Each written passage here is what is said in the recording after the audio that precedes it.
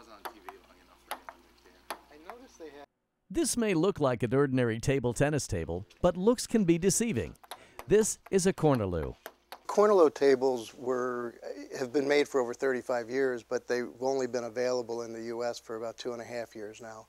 We had tried to get them even earlier than that, but as soon as they became available, we jumped on it because we feel they are really the best tables made. Online since 2001, Total Table Tennis carries a wide range of tables and accessories, but hangs its hat on Cornerloo, which is known for making outdoor tables that can withstand just about anything Mother Nature throws their way.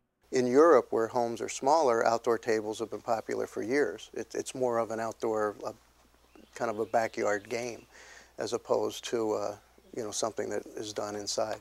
Although outdoor tables have been popular in warm weather states such as Florida and California for years, internet-based companies like Total Table Tennis are making them accessible to the rest of the country.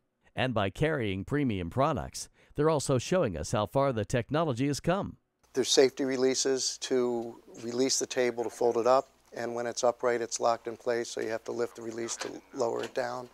And Cornerloo does something that nobody else does, whereas if your hand slips off the release, the table will stop and not come down on you. Especially important for young kids. In all, Grimm says there are a few factors you should take into consideration before purchasing a table. Things like storage capacity, color, price range, and durability. So we try to understand what the customer's looking for and then try to at least make suggestions or steer them in the right direction. And the purchase almost always results in a long-term relationship. As I said, it's a lifelong sport. We have kids as young as 5 and 6 that play if they're tall enough, and we actually have some tables that you can even lower if you want.